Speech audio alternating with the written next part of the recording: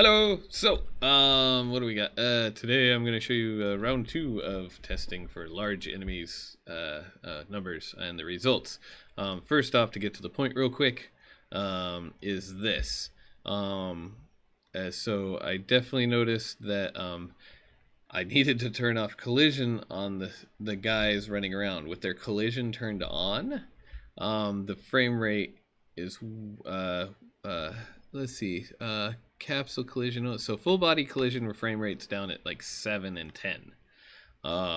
Whereas when you only use the capsule collision, your frame rate goes up to 28 and then 41, which is quite a bit better. And then without any skeletons or any of that, it goes up to 38 and 78. So, yeah, I'll show you kind of how that works real quick. So, again, same guys as yesterday. It's just one set of them has their collision completely disabled except for their capsules. So I'll go ahead and show you if we hit play. And I summon in, I'll go 1, 2, 3, 4. Oh, let me turn on stat frames. Sorry, stat unit graph and stat.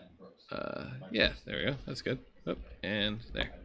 All right, so right now we're at 390, 489, 589. There you go. Around about 700 of them.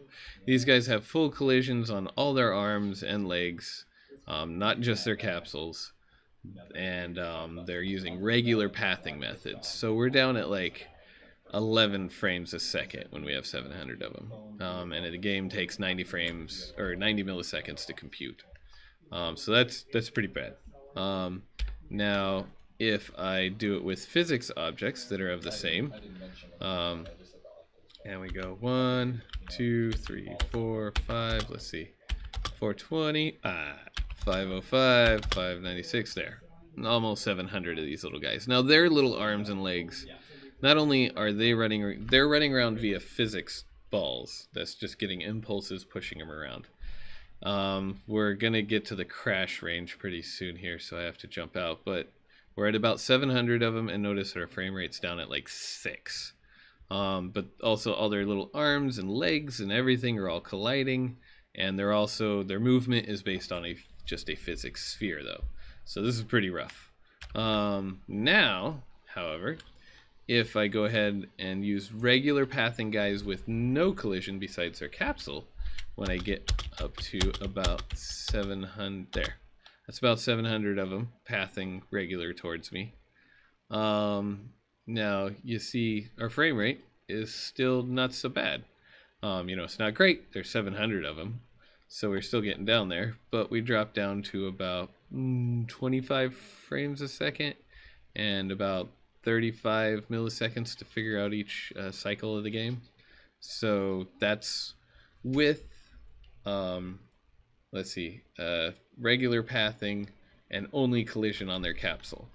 So now, if I switch over to little physics guys, we'll go 1, 2, 3, 4, 5, 6, and are we there? At about 700 of them, and here they all come, and they're all kind of getting in a fight with each other. Whoosh, whoosh, whoosh, whoosh. There we go. There's some stuck behind the scenes over here too, but we're sitting at 40 frames a second, which is even better than the one before. And the game's only taking about 25 milliseconds to figure out. So yeah, know that these guys are using a little physics ball to take care of how they move around. They're not using pathing, they're just using an actual little sphere that slides across the ground. And because that takes care of them actually moving around, and their animation is driven by a blueprint that's run off of the velocity of their physics ball movement. Now again, of course, physics balls, they can get stuck behind places. If you're strong enough to push your way out, you can have some fun. Well, I'll show you that at the end. Anyways, so that's even a little bit better. Now we get into the pathing just balls with no animation, so we'll get up to about 700. There we go. And we're sitting up at about, what, 40 frames a second. It'll probably dip down to about, what is my end results, 38 by the end of this. But they all will find their way in. They'll just get into a nice orderly fashion and slowly work their way in because they're using pathing mechanics. And then, yeah, there it goes down to 35. And then lastly, there's the just physics balls, and there's 300, 500, 600, and about 700. And these guys all kind of, you know, fly in and do what little physics objects would do. And this is barely hitting anything, even though there's 700 of them on there. We're still sitting at like 72-ish frames a second, and the game's only taking about 13 milliseconds to do its thing. So yeah, those are the results from that as far as testing goes. So you can see if we're going for sheer numbers, what we're going to try in the game, Killer Bunnies from Mars, we're going to try using what is it, physics spheres rolling around or sliding around to move the enemies and use their velocity to drive a animation blueprint. So similar to the third ones or the fourth ones that I showed, where it's got physics navigation, full animation, and capsule collision only. Now in the game itself, here's another note to take when trying to get lots of enemies on screen. These little guys, I tried, and if anybody has a better solution out there, please let me know, because I could totally use the help. We have, let's see, these guys, right? And if I say selected and simulate, their ears. So when they run and jump, their ears flippity flop around. However, the results of that are this. The frames per second when I enable those ears drops way down, like just massive hit. Where's the actual numbers? Yeah, we're going from being at like 75 frames a second to 20. So, and that's just those ears. Even though they have no collision, you know, the collision is, here, let me just undo that. The collision is disabled on their ears. All they are is just this little constraint.